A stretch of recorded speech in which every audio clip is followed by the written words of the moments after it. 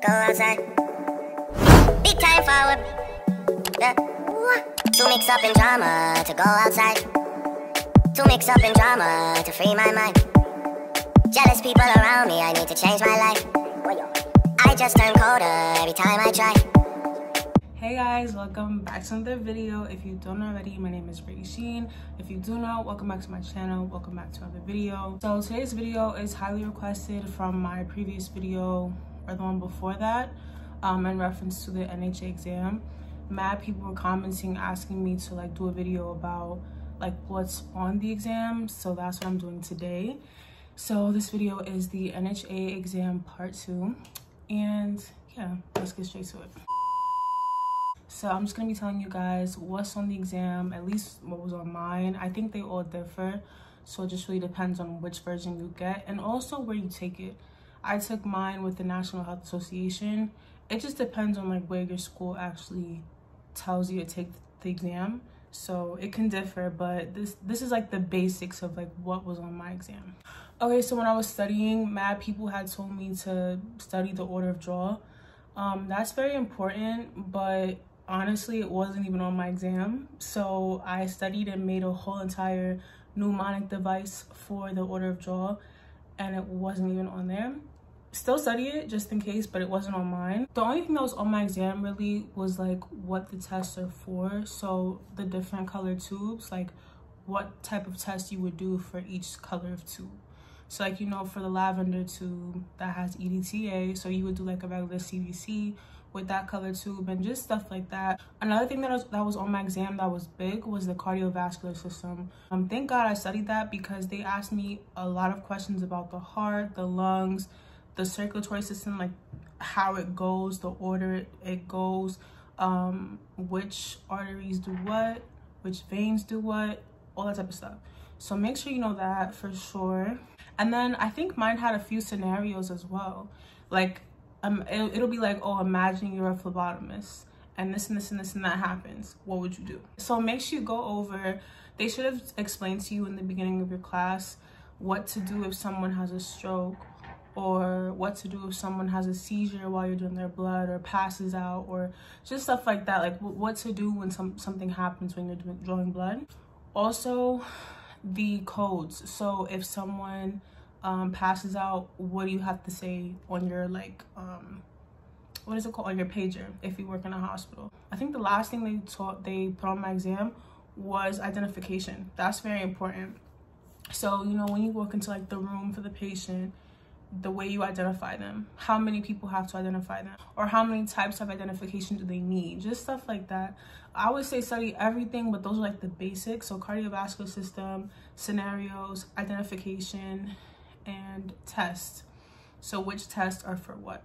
Just honestly, I should just post my notes, because at this point you really need to study everything, but that's the specifics of what was on my exam for everyone who's asking.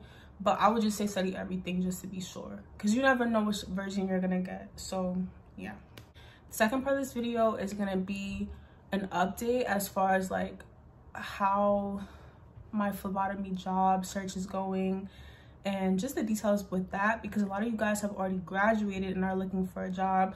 I spoke to one person in the comments, I think it was Cynthia. Cynthia, if you're watching this video, shout out to you, you're mad nice.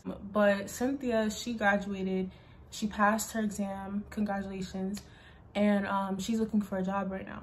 So I don't know if anyone else would tell y'all this. I'm gonna tell y'all, I'm gonna keep it real with y'all, because no one told me this. It is extremely hard to get a phlebotomy job right when you graduate, right when you get certification. I literally, when I was about to graduate from my phlebotomy school, I was looking up TikToks, and I found this one girl, she's a mobile phlebotomist, and she said she got that job right after she graduated. And then my school also told me that they would put me into a job once I'm done with the certification. So I'm thinking, okay, all I gotta do is make sure I pass the exam, pass the class, and then boom, I'm gonna work. No, it's not like that. Well, for me and a lot of other people that I've talked to about it, it's been horrible. I've applied, honestly, no lie, I've applied to at least 50 jobs, maybe more. I applied to 5 jobs a day, and I got my certification in February, it's now May, and I literally had my first interview Wednesday, and it's May. That's March, April, May, June. Wait, March, April, that's 3 months. 3 months. So yeah, it's very difficult, and then I'm still waiting for a response back. So hopefully I can give you guys an update with that. Hopefully I get the job, because Lord knows that I want that job. But yeah, it's difficult because you're literally like a baby. It's like you just got out of school, you don't have many blood draws, you know, so it really sucks. I would try, if you're like in my position, many people have told me to try to apply for a specimen processor or a collection specialist. Honestly, I mean, you could do that, but I went to a phlebotomy class. I, you know, passed the training and everything, and I'm certified. I want to draw blood. I'm not trying to be in the lab testing everything. No, I want to actually interact with patients, draw their blood, and send it to the lab. So that's me. But if you're not like that, if you don't mind and you just need a job right now, try applying for a collection specialist or a specimen processor. You can literally just go on Google and type in collection specialist jobs hiring near me, or specimen processor jobs hiring near me. Yeah, so this is I've only gotten this one response that I just interviewed for, and 2 other responses, and the 2 other responses were saying no, we don't want you. Oh, and then also for your resume, I think this is going to come up as well when you guys are looking for jobs. Since we don't have any experience, I just said, you know, as far as phlebotomy, I don't have any experience with that specifically, but I did pass with this score. And just kind of like big up yourself, like just kind of make yourself, I don't know, have confidence in yourself, like sell yourself basically, so that way they know, okay, she or he or they might not have, you know, they might not have experience right now because they're trying to get experience, but at least they, you know, are confident, they're sure that they can draw blood, they pass with this score and stuff like that. So just try to sell yourself on your resume. Also mention if you're in college, I think they like that.